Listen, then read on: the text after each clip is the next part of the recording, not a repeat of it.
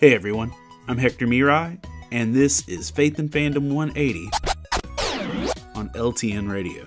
So I'm playing Pokemon Scarlet, and my daughter is playing Pokemon Violet. And sometimes we just hang out in the room together while we're playing, and I'll occasionally help her if she needs it, but mostly we just enjoy hanging around. And so I'm having a ball. The game's really fun. Once you get past the tutorial of the little Pokemon Hogwarts scene, they basically give you the whole rest of the game to explore on your own. Like, they'll say, hey, there's a bunch of Titans over there, there's some gyms over there, there's some bad guys over there, have at it. Whereas with mini games, you basically only have one path to choose from. This gives you a whole world and says, go for it. And my daughter, who is 9, got really frustrated at that. She's like, wait, I just pick where I'm going? I need this to tell me where to go. I need someone to guide me. I was like, well, where do you want to go? Go, give that a shot. And if it doesn't work out, try something else. And it just really frustrated her. So she's like, okay, tell me where you went.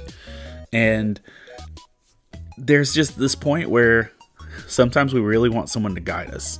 And it reminds me of this verse in Proverbs 16:9. It says, in their hearts, humans plan their course, but the Lord establishes their steps.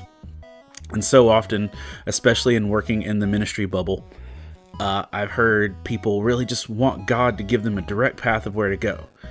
But God also wants you to put your input in there.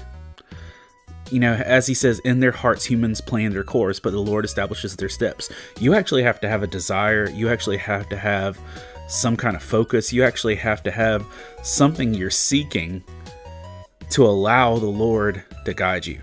Because if you're just waiting for God to put a desire on you, you're going to be waiting a while. Just like I told my kid, figure out where you want to go and the game will help. As believers, if we actually have a desire, we have a direction, and we bring it to God, then he's fully going to actually show us how to get where we're going. But we have to actually take the step ourselves.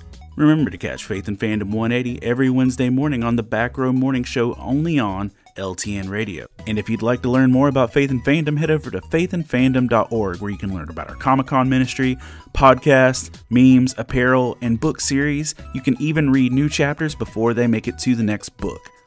I'm Hector Mirai, and thank you for spending the last 180 seconds with me.